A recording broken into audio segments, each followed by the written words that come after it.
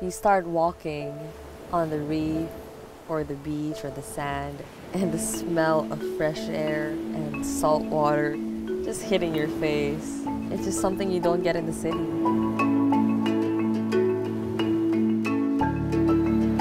I learned how to surf when I was 6 years old because of my dad.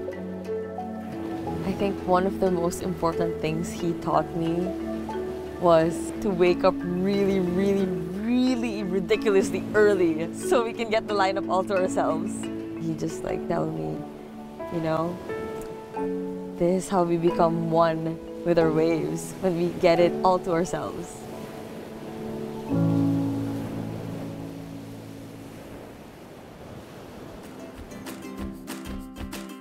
Being out in the open ocean on a really big day, a lot of things can happen. But once I'm on the wave, I'm really not thinking of anything. I think the best part is right when you take off and you make that drop. It feels like you're flying. It's such a magical experience for me. Your feet would hurt a lot of times when you're wiping out on a wave. Imagine you're in a washing machine. You're getting tumbled over and over and over again. But it's all worth it in the end, really. I always feel blessed that I am a surfer. When I'm out there in the ocean, that's the place where I feel closest to God.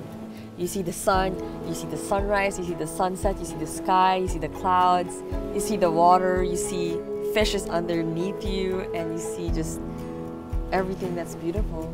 I know I'm gonna be surfing for the rest of my life.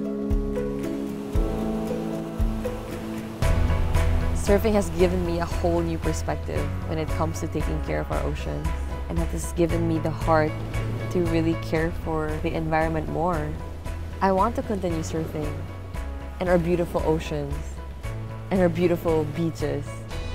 I want my children to see it. I want my children's children to see the beauty of our earth. My game plan in life is to do everything I can in my power to make this world a better place.